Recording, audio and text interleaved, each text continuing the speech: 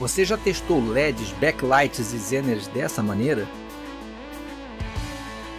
E descobriu a tensão de funcionamento deles? Tanto dos LEDs quanto dos zeners? É isso que a gente vai ver agora nesse projeto. Olá pessoal, sejam bem-vindos a mais um vídeo do canal Electrolab. Hoje nós vamos mostrar um projeto muito interessante e útil na bancada.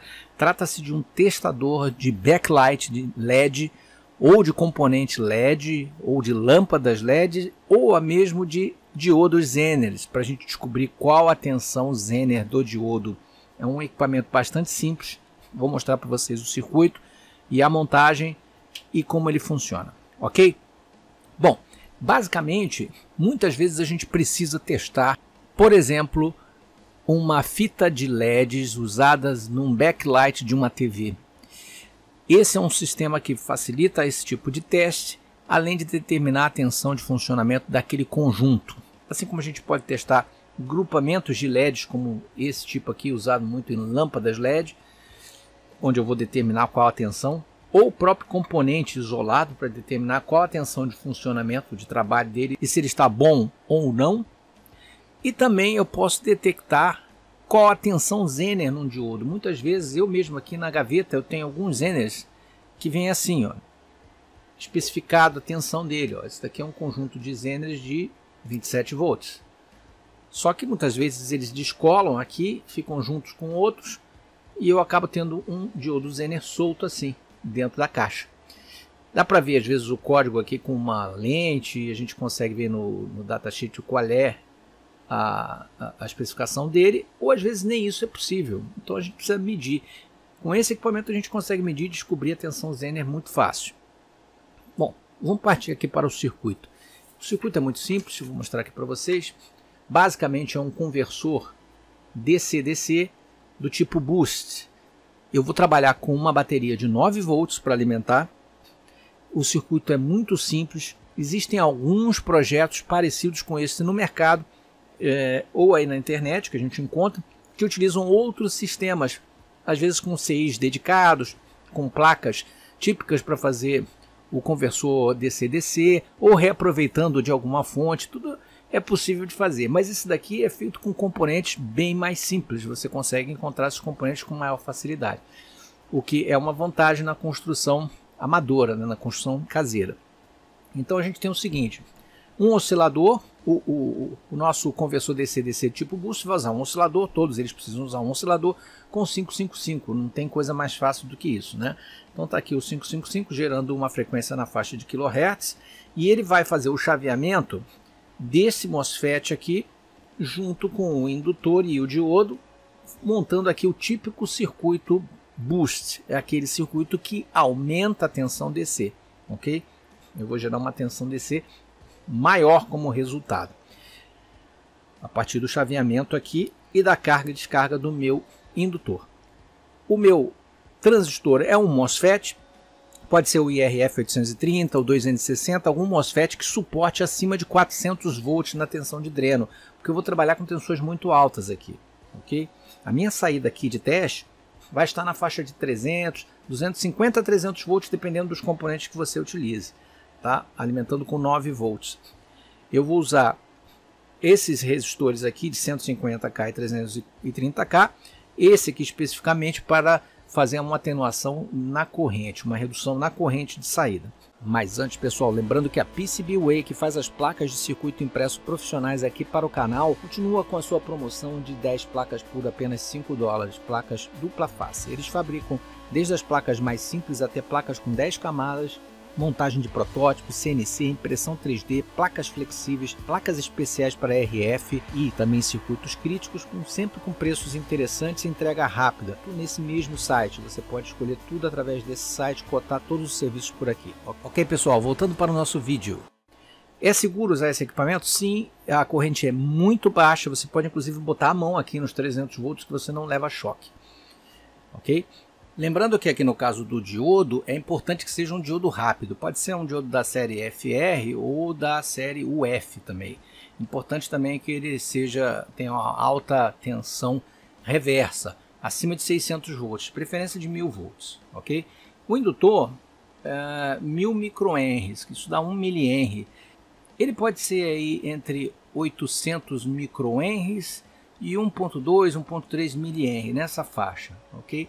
Quanto maior o valor desse indutor, maior vai ser a tensão final aqui na saída. Então esse conjunto aqui do transistor, o indutor e o diodo vão determinar o valor de saída aqui. Saída próxima a 300 volts é interessante para poder testar backlight, por exemplo, de TV, que pode usar tensões elevadas aí no conjunto. Então é importante ter uma tensão mais alta. O que o circuito vai fazer é, assim que você colocar o semicondutor aqui, seja um LED, uma barra de LEDs, um diodo zener, ele vai, pela limitação aqui de corrente, cravar a tensão de trabalho desse componente. Okay? Então ele vai derrubar essa tensão aqui até o valor da tensão de trabalho. E assim a gente descobre qual o valor de trabalho, por exemplo, de um determinado LED, ou de um conjunto de LEDs, ou de um diodo zener. Ok, pessoal? Então vamos para a prática, mostrar ele funcionando. Antes, um pouquinho da montagem aí, como vocês podem ver. A montagem é bem simples, foi feita em placa de circuito impresso. Eu fiz no final de semana essa placa aqui, rapidamente, só para poder testar. Depois eu posso solicitar placas aí para PCBWay, para poder ter placas aí no padrão profissional, né? Mas, por enquanto, o protótipo foi feito com essa placa. São poucos componentes, como a gente pode ver, e a montagem foi rápida e sem grandes problemas. Uma coisa importante é o medidor, porque na saída, aqui nessa saída, a gente vai colocar um medidor. Ele pode ser um multímetro, caso você não queira implementar um medidor como tem aqui.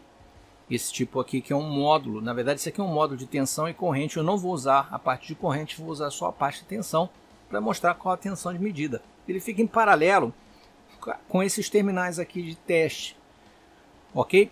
Mas como a tensão pode chegar próximo aos 300 volts, o que acontece? O meu módulo aqui, particularmente, ele só media de 0 a 100 volts. Acima de 100 volts ele não mede. Na verdade, ele tem até um limitador aqui que é 115 volts. Então eu fiz um divisor de tensão e coloquei uma chave vezes 1 em vezes 10, tá? Para esse modelo. Eu posso mostrar para vocês como é que faz isso, caso vocês tenham um modelo que não vá a 300 volts. No geral era um voltímetro, um módulo de voltímetro de 0 a 300 volts. Já colocava aqui e resolvia. Não tendo esse, o módulo de 0 a 100 funciona desde que você coloque uma chavinha. Então, quando eu for colocar em vezes 1, eu vou trabalhar com tensões menores que 100 volts. E vezes 10, tensões maiores que 100 volts. Eu vou multiplicar o valor que aparecer aqui por 10. Né? Eu não consigo mexer o ponto decimal aqui. Aparecendo, por exemplo, 26.4 seria 264 volts. Na escala de vezes 10. Né? A técnica para você alterar a escala do voltímetro é bastante simples. Você vai colocar um resistor em série e antes vai descobrir qual a impedância do teu voltímetro. Você precisa medir com um multímetro a impedância dele e vai fazer um divisor resistivo, de forma a que, se for vezes 10, por exemplo, que 9 partes dessa tensão estejam em cima do resistor que você vai introduzir em série e uma parte em cima do voltímetro. Por exemplo, da seguinte maneira: você tem aqui o seu voltímetro, ele tem uma resistência aqui, ó, interna de 1 mega, 1 mega ohm, por exemplo. Se você quiser fazer uma divisão por 10, uma multiplicação por 10, na verdade, aqui, você vai precisar botar um conjunto em que 1/10 da tensão fica aqui e 9/10 da tensão fica aqui. Para 9/10 da tensão ficar aqui, você vai precisar de um resistor de 9 mega.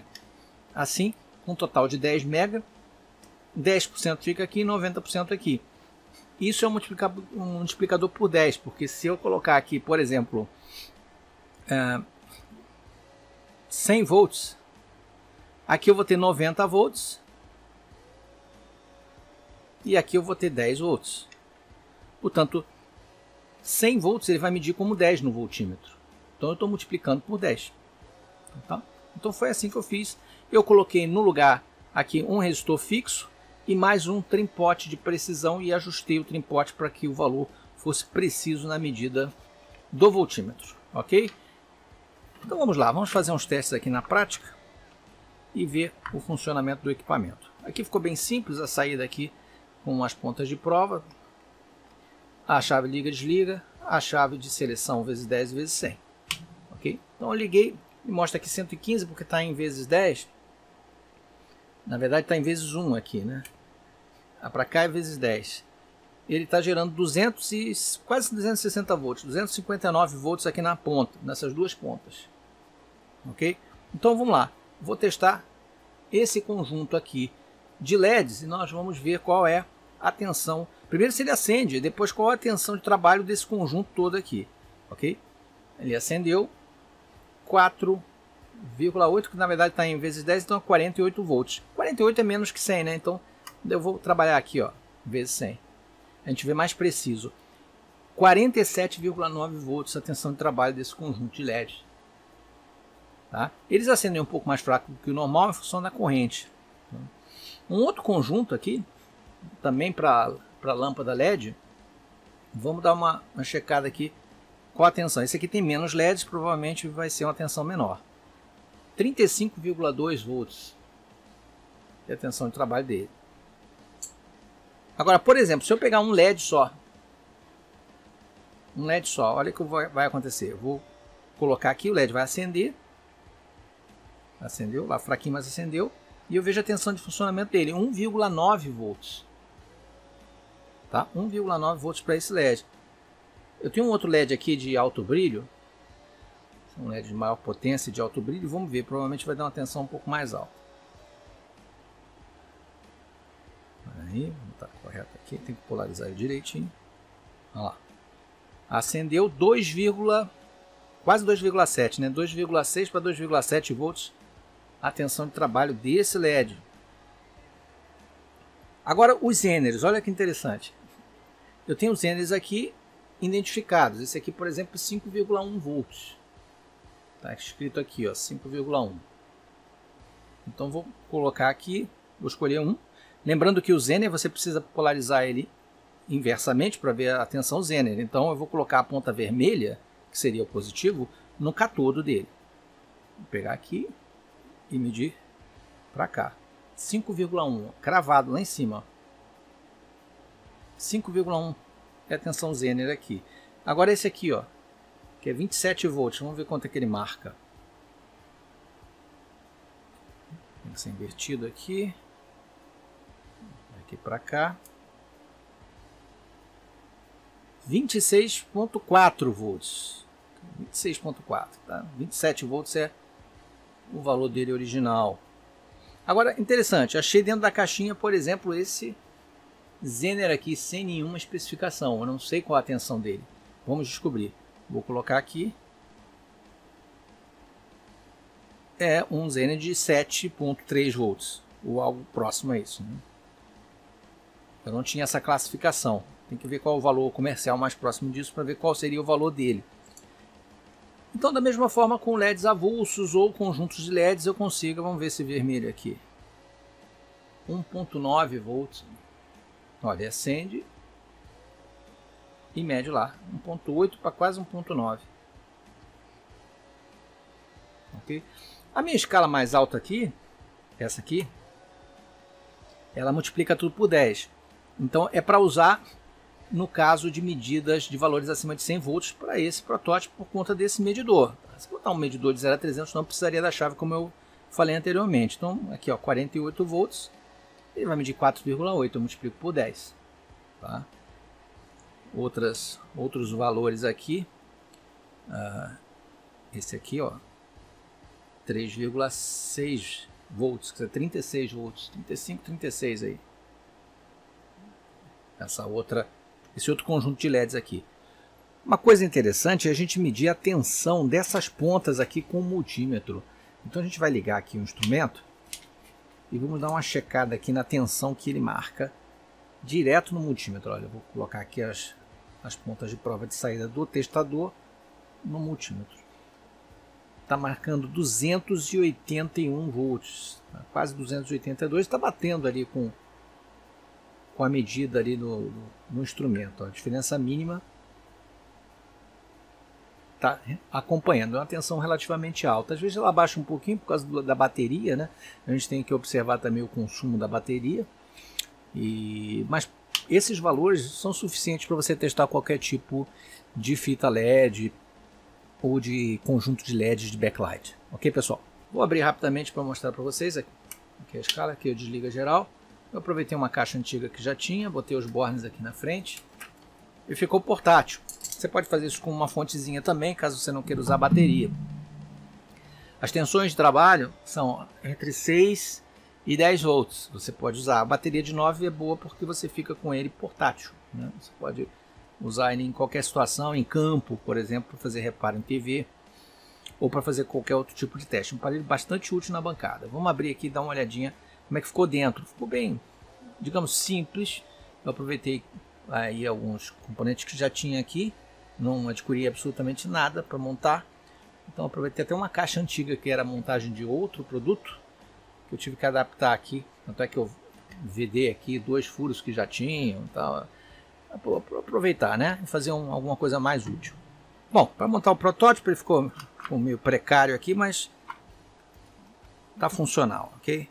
Então eu tenho aqui, basicamente, o circuito montado.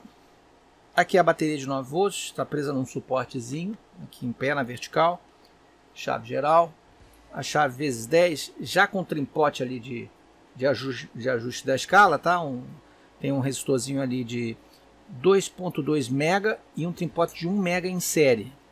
E aí quando passa através deles eu consigo fazer o ajuste de vezes 10 e quando passa direto é vezes 1, tá? E aqui é a saída diretamente. Tem até um conector aqui que não está sendo usado porque era um outro circuito realmente que estava aqui sendo aproveitado, né? Tem que fazer a fixação aqui dos fios para ficar uma coisa mais bem montada, mas para mostrar aqui para vocês eu já apressei a finalização aqui da caixinha para poder mostrar algo já fechado, ok? Fecha aqui embaixo com 4 parafusos. Vou botar um pezinho aqui também e tá lá, funcionando, bem prático e simples. Ok, pessoal? Bom, o esquema tá aí para quem quiser montar, a relação de componentes também é bastante simples, dá para montar aí numa plaquinha bem pequenininha, não tem componente difícil. O MOSFET é só ficar atento para a tensão máxima, a tensão dele de dreno, que precisa ser aí um valor mais elevado, acima de 400 volts, de preferência 600 volts, para poder trabalhar tranquilo, sem maiores problemas. Uma coisa importante, né? Esse capacitor aqui, que faz parte do circuito também, de 2.2 microfarads por 400 volts, tá? Importante aqui a tensão dele, 400 volts, porque é o que você vai trabalhar aqui com tensão elevada. Então, recapitulando esse conjunto todo aqui, ele é crítico por conta da tensão alta que a gente trabalha nesse conversor boost, tá? Então, o resto não tem muita dificuldade. O resto não tem, esses resistores são de baixa potência, não tem problema nenhum. Agora, o resto do circuito, inclusive esses resistores aqui também de baixa potência, 1/4 de watts é suficiente. Importante respeitar os valores aqui. Ok, pessoal? Espero que vocês tenham apreciado aí esse novo projeto, bem prático e útil para a bancada. Se gostarem, não deixe de clicar no like, se inscrevam no canal e até o próximo vídeo. Um grande abraço.